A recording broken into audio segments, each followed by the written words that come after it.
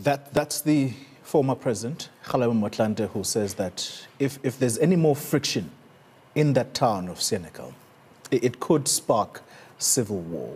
Are you going to listen to him? So be it. We're in this mess because of people like him who allowed whites to undermine us like that. You think we can listen to people like him? You think we can listen to Mbeki, to Zuma, to Mandela?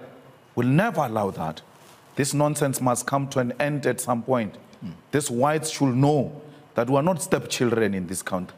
This is our country. We too belong here.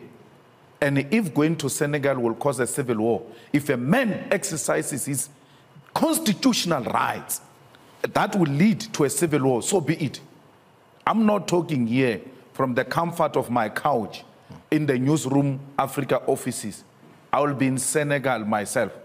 I will be leading from the front. Do what you want to do. What soldiers? Why should we be scared of retired soldiers when we're not scared of them when they were soldiers?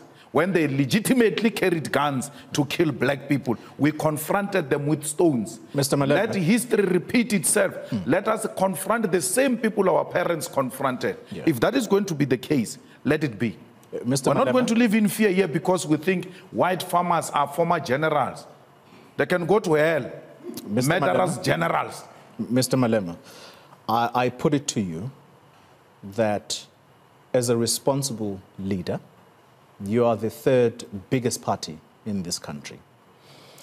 Your utterances right now, you sound like a person who is spoiling for war, not the protection of democracy that you claim to go and do there. Is that what you essentially want? But what is war? When a person says, I'm going to Senegal to defend a building with my body, I've never told you of AK-47. I've never told you of you are grenade. also saying... You are talking war. But you are saying... When I defend myself against white, racists, and terrorists, if you are scared of them, it's none of my business, Chief. But you Go are on saying... alone. But in you are that saying... chain of being scared of white people, You I'm have said... standing up to them.